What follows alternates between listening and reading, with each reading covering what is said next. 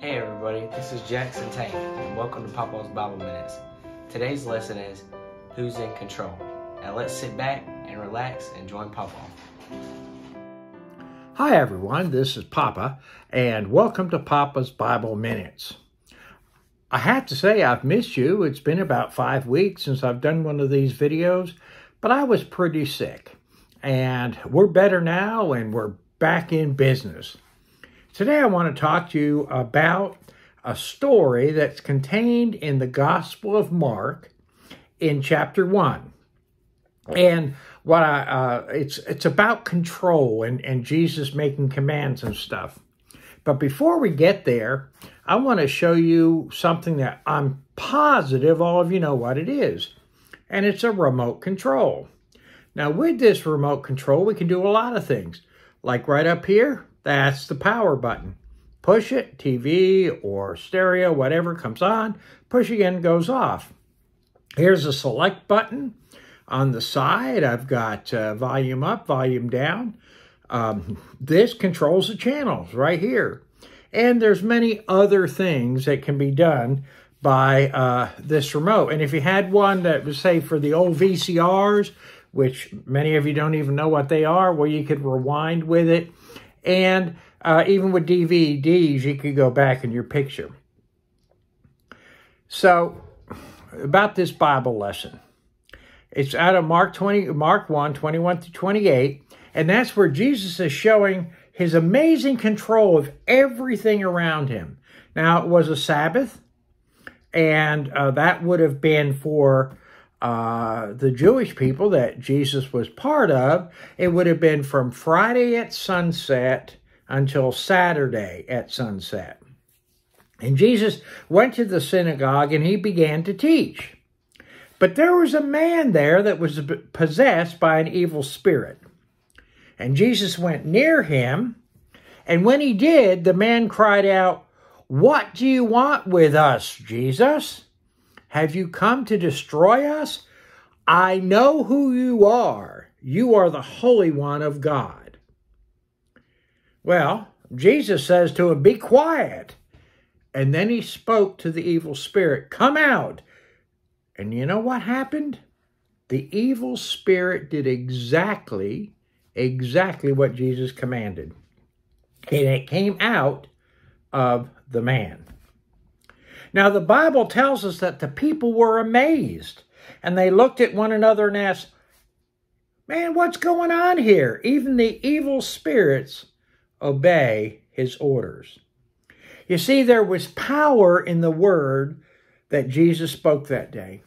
On that day, Jesus came in and took control of the life of that man. And his life would never, ever be the same. And you see, Jesus wants to be in control of our life as well. He wants to be in control of the plans that we make and the words that we say, the things that we do, and the places that we go. Why? Is Jesus this huge control freak? No, because you see, God gives us free will to choose whether we follow Jesus and put him in control of our life or we don't.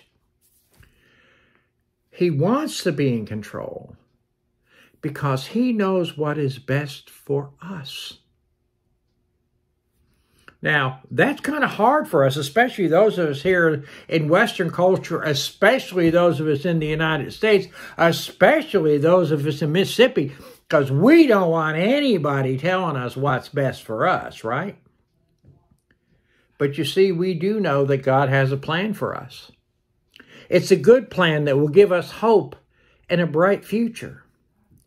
But you see, we will never see that plan come to fruition unless we allow Jesus to be in control. There's an old saying that God is in control. No, he's not, unless we allow him to be in control. Dear God, we want Jesus to be in control of our life. We know that he wants what is best for us. And that is what we want too.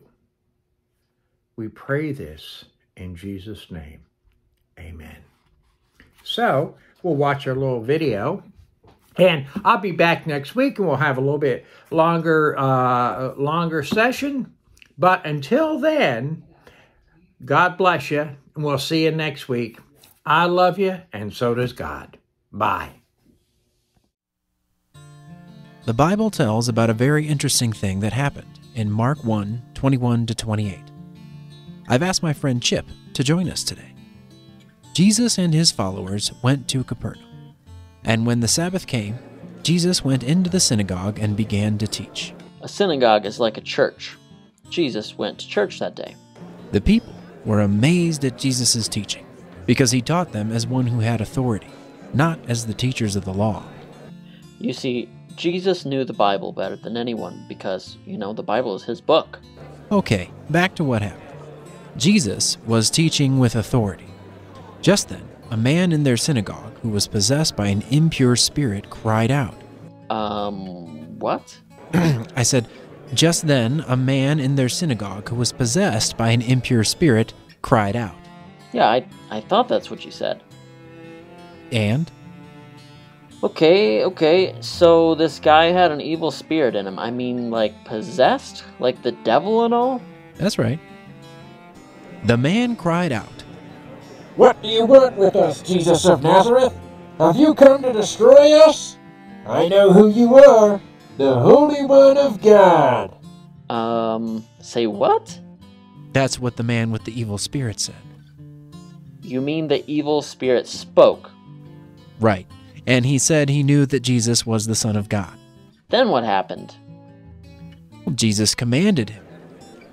"Be quiet," said Jesus sternly. "Come out of him." That's right, you tell him, Jesus. The impure spirit shook the man violently and came out of him with a shriek. The people were all so amazed. I bet they were. Pardon me. I was saying, the people were all so amazed that they asked each other, "What is this? A new teaching? And with authority. He even gives orders to impure spirits, and they obey him." Holy moly, that Jesus is something else. I mean, the power, the authority. I'd say Jesus was in control of that situation. News about Jesus spread quickly over the whole region of Galilee.